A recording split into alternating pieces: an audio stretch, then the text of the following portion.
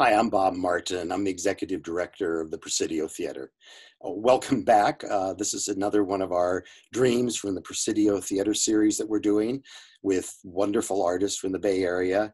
Today, an old friend, a musician extraordinaire, a Renaissance man. I think I would call him a Renaissance man. Joshua Raoul Brody. Hey, Joshua. Hi, Bob. How are you, man? It's great to be here. I'm really glad to be part of this project. It's very Thank you. I'm so happy you said you would.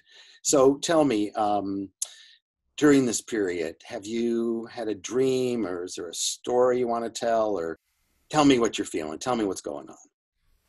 The actual dreams I've been having at night are your classic complicated, surreal things, inexplicable things, metaphors, and involving people that you and your wide audience probably have never heard of.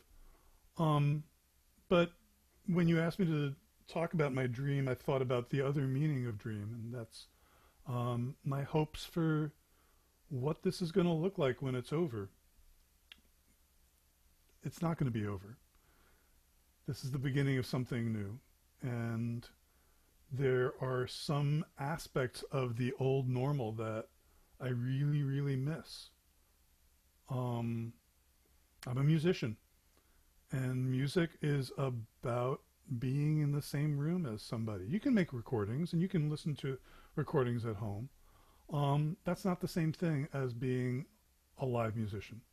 Uh, Making music with other people in a band, or accompanying a singer, or providing live accompaniment for theater, which is one of the main things I do, especially improvisational theater.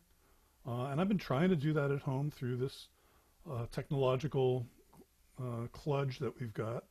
It's not the same thing. One of the things Presidio Theater wants to be about is really honoring and working with the great artists that have made San Francisco their home and have done extraordinary work based on being here.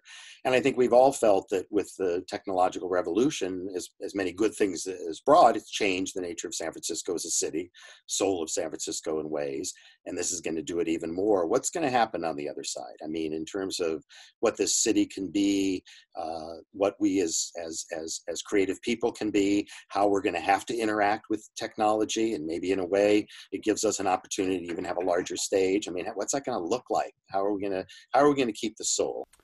I'm not going to go gentle into that good night.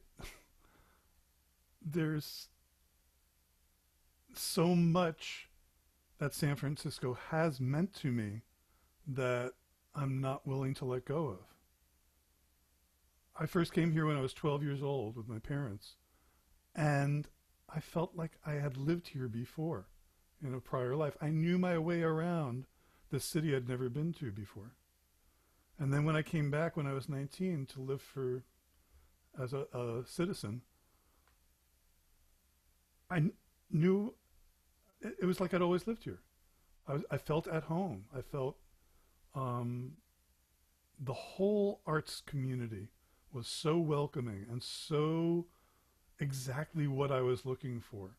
And I grew up in New York, and New York is an amazing resource, but it's so effortful to live there. San Francisco, it's a pleasure to be here. And that flavor is something that I still taste in being here. As much as it's changed, as much as the economy has changed, as much as the demographics have changed, there is still that flavor of San Francisco is delicious. And I'm not going to let go of that. Um, Good. in the 80s, Rick and Ruby were invited to move to Los Angeles because that's where the industry was. And I couldn't do it. I had a day job for a while in a law office. Great place to make money. Not a place I'd like to live. And Los Angeles is like that for me. There's nothing in Los Angeles like the right spot, the bar at 17th and Folsom, where anytime I go in there, I'm guaranteed of running into somebody. I'm not a big drinker. Just as a social place, as a clubhouse, I'm guaranteed of running into somebody either I know or somebody I'd like to know. The Cowl, the Presidio. These are places where the work that I want to see gets done. It's not just uh, a place of employment. It's a center for the work that I'm interested in. And I'm not going to let go of that vision. There's other things that we can do that we can add to. You know, people thought photography was going to put painting out of business. People think rap, that's not really music. That's, you know, they're different art forms. It's presented in the same delivery system, but it's a totally different medium, totally different art form, completely valid, different. People are discovering television, people are discovering YouTube, people are discovering TikTok, people are discovering all the new platforms of narrative and active art. And those are all great, but they're not a replacement. And what I need right now is a little bit of that. Is it possible that you could play a little music before we go? I would love to.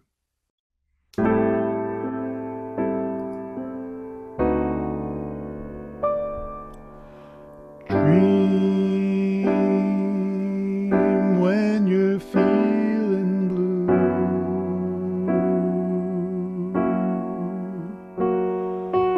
Dream, that's the thing to do.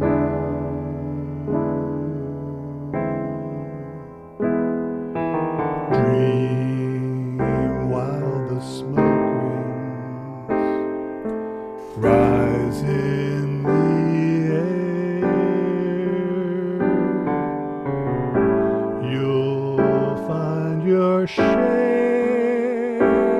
of memories there. So dream when the day is through.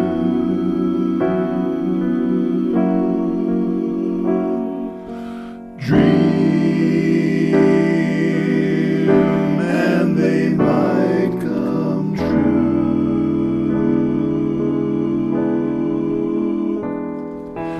Things never are as bad as they seem. So dream, dream.